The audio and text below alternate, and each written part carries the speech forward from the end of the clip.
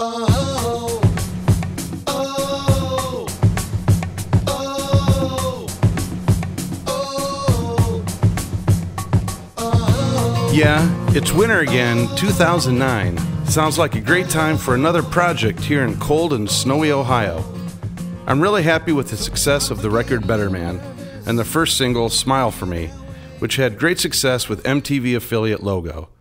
So much that it made the top 10 best of 2008 on the click list. I knew I had to follow up with something strong that would really engage people, and I sure didn't want to go down as a one-hit wonder. I thought my song Beautiful would be great for that and help me even gain new fans. When I first thought about the video, all I could think of was, man, I want some exotic dancers. My director in Buffalo did a great job with the last video, but he wasn't able to do any of the filming due to my busy recording schedule.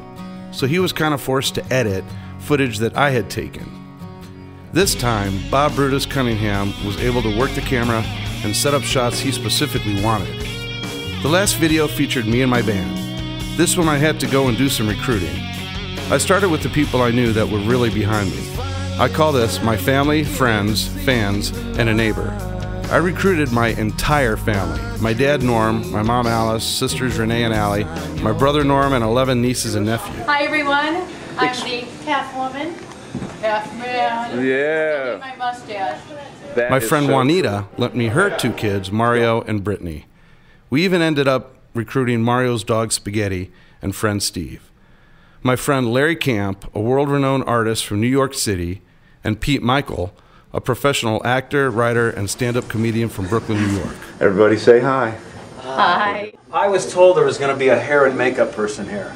Now I only need one. Why is that so hard to ask? Joe Cassiopo was also asked, as I'd seen him in local shows. This is a star right here. This is Joe. He's one of the stars.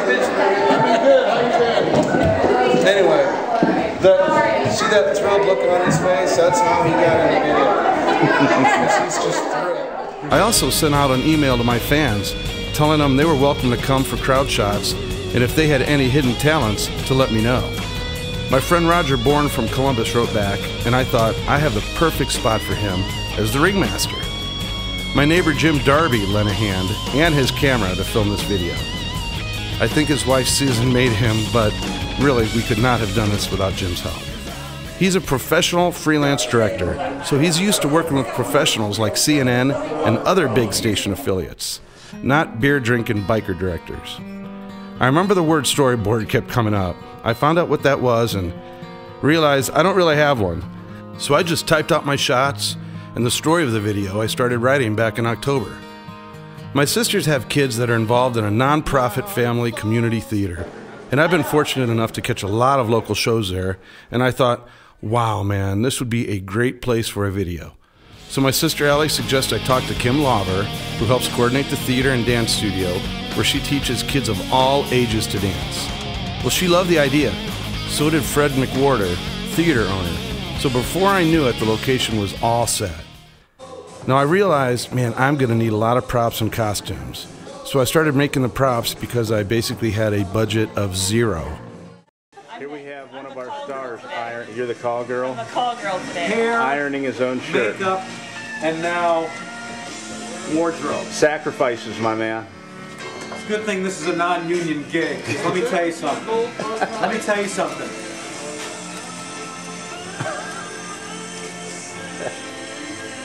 I really prefer to iron. Luckily, my house has a big basement because I had PVC pipe, spray paint, duct tape, fabric, stapler guns, styrofoam soccer balls, banjos, dog biscuits, peanut butter, curtain rods, and clown wigs all over my basement.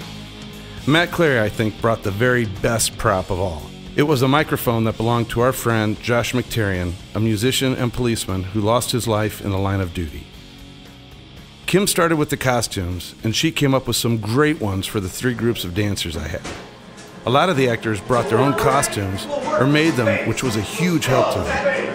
I basically had a story centered around 3 stars, one of which was my dad Norm. And of course, my band, including producer and guitarist Matt Cleary, bass player Mark Matthews, and drummer Adam Mercer. I've started to realize how much hard work was going on already.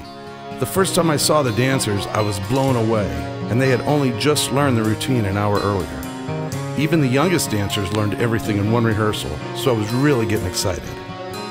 I wanted to shoot this thing in 2 days, especially if Bob was driving in the dead of winter from Buffalo, New York to Akron, Ohio. I also knew I didn't want to waste anybody's time. My neighbor Jim Darby had come over and looked at my notes the Wednesday before filming so he could think about his approach on capturing everything on film. Jim suggested I break up the 2-day sessions. Saturday was going to be the big narrative day, the day we'd capture the shots to tell the story going on in the video. Sunday we'd shoot the band, dancers, and the big crowd scenes. My crew was phenomenal.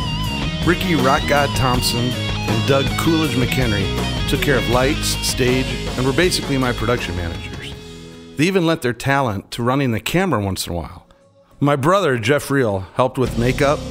He was a stagehand and sometimes even an actor.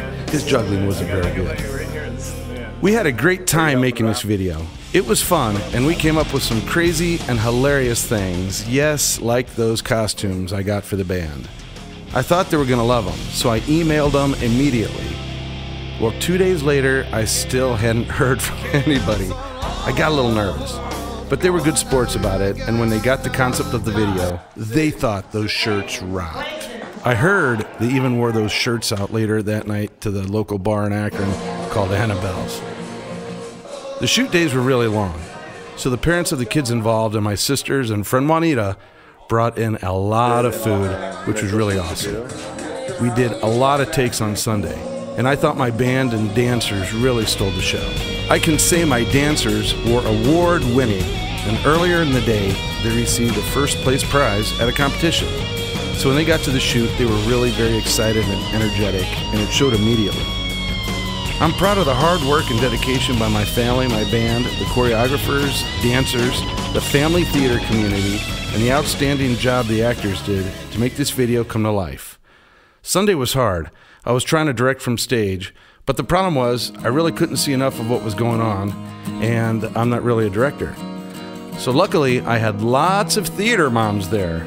I thought soccer moms were outrageous. Oh no, these ladies are remarkable, and they never miss a thing. They ended up being a huge help to me. If I was ever wondering if the dance take was a good one, all I had to do was look at Kim and the theater moms.